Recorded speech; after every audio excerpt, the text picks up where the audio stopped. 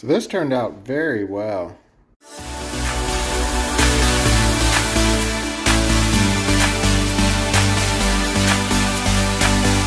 Welcome back to the channel, everybody. It's me, Dad, again. We're going to do another random video today, and I decided that Ethan's gun, he's got a Mossberg 702 Plingster. It's kind of plain. We got some camo paint, and we are going to paint it today. So show them what it looks like now.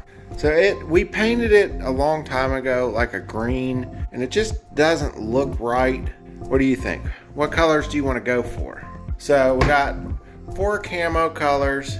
I don't really know how we're going to paint it. We're just going to kind of do it random. We're just going to do the stock. We're not going to do the barrel or the magazine. And it is clear. I've already cleared it before the video. So we got to take the stock off, and then we got to take the buttstock pad off. So it's just going to be this right here. It's pretty easy to take these apart. Just a couple screws. I think it's 4 screws altogether. 2 there and then 2 on the back. Any specific designs you're looking for? All right, how about this? How about you start up Call of Duty and see if we can mimic one of their camos? That'd be kind of cool. Make it a Call of Duty gun. And Ethan knows never to put his finger on the trigger or point it at anybody. We have taught him all gun safety. We haven't shot this gun in a while either. I don't know when we're gonna shoot it, but. And just like that, we got it apart. Literally just a couple screws, really easy. Got the stock to work with. It's just a little chintzy plastic stock, but I figured it's cold out. So the colors we are using, a dark green, we have a lighter green, a tan, and a brown. I don't know if we use this color. We'll probably just use these 3, I think. But this just does, it just, when we painted it, this was supposed to be more of an OD green, but it's, as you can see, it's kind of like a, I don't know, just a really weird green. It's not the military look we were going for. Did you pick out your camo, what you wanted to look like? Yep. All right, let's see. Okay, so this is the camo, which is good. There's black, tan, and green. Those 3 colors. Thing is, we got to paint it back to black. I don't know if my black actually works. But do you like the battle worn look? It looks all battle worn, so it looks like black's on the bottom, then green, then tan. So we've decided to do something similar. We're gonna start with the brown, paint the whole rifle brown, and then do stripes of like green and tan, and kind of blend them together. And then we're gonna take sandpaper at the end, scuff it up, make it look a little battle worn. So it's gonna be like a striped type camo. Sound like a plan? Yep. So I'm thinking, since we don't have black, we're just gonna start with brown, paint the whole thing brown, and then come back with the greens and tans and spray lines into them, yep, almost like stripe. And then we'll take some sandpaper and rough it up and see how that looks. Does that work? Yep. All right. But currently we're waiting for the garage to warm up because the garage is only 32 degrees. It's -2 outside. The garage stays about 20 to 30 degrees warmer than the house, or than outside. It is way too cold out there to try to paint anything. And the cans are still really cold. They were sitting out there, so I gotta let kind of everything warm up a little bit. It shouldn't be hard to paint. We're just doing a quick little paint job on it. Just something to do, a little fun project.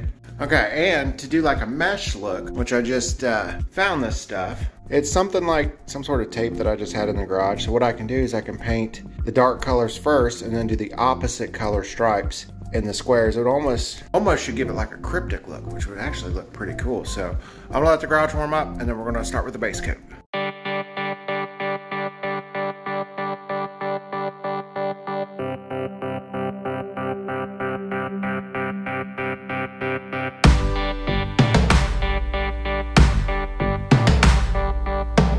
We're gonna let that dry.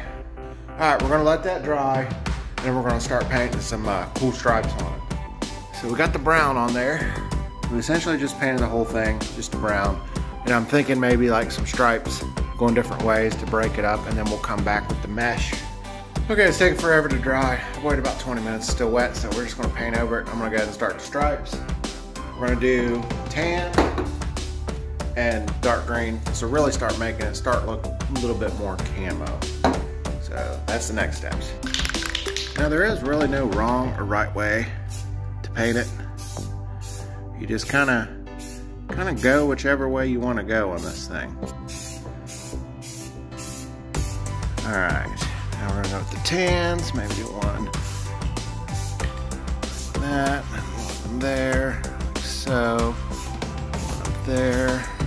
Pretty good. Maybe one like right there a little bit. Like I said, you can't really mess it up. There.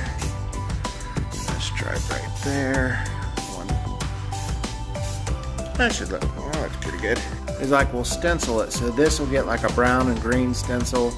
This will get a tan. So do the light on the dark and the dark on the light. And it should blend it pretty good. Again, this is just something to do.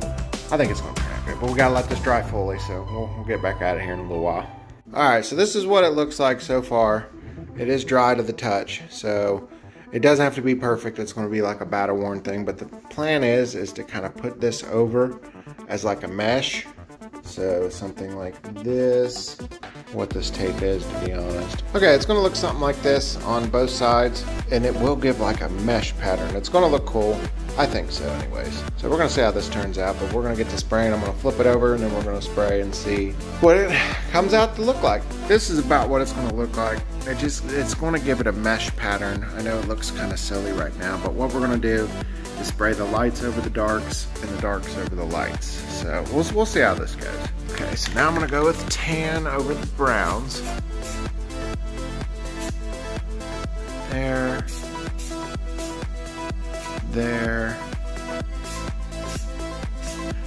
There. A little bit down there. A lot of brown there.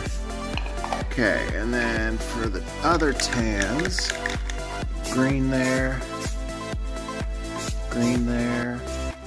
Just kind of find where you want to spray.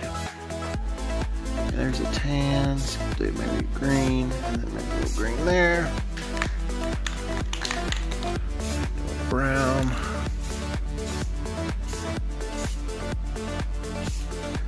And then we're gonna top it off with the light green. Light green, we're just gonna spray there.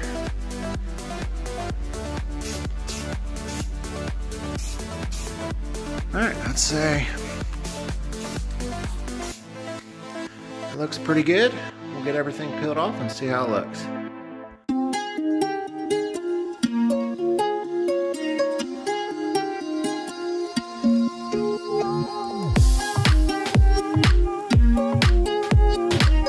Now all I gotta do is put the gun back together, so I'll see you here in about 2 seconds, because this thing only takes like 10 seconds to put together. It's great. But I can't do it on YouTube because they frown upon that, so I'll throw it back together and show you the final finished product, and we'll do a before and after comparison.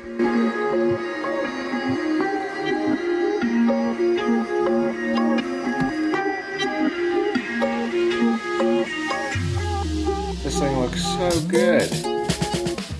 So you can see the before and after of these, and this thing turned out very good. I'm really happy with it, especially since it didn't cost anything because I already had everything.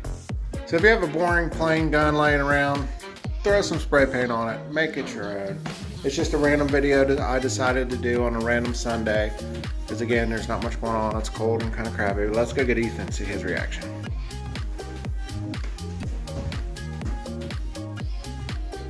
What do you think? He knows how to handle it. He knows to keep his finger off the trigger. It's his little plinking gun. What do you think of the camo job? I like a little. You like the stripes? Yeah. It's like a Kryptic Camo, huh? Thank you for making it this far in the video. Like, comment, subscribe. This is the channel of random things. We do completely random things. You're just following the family. So thank you for watching, and we will see you in the next one.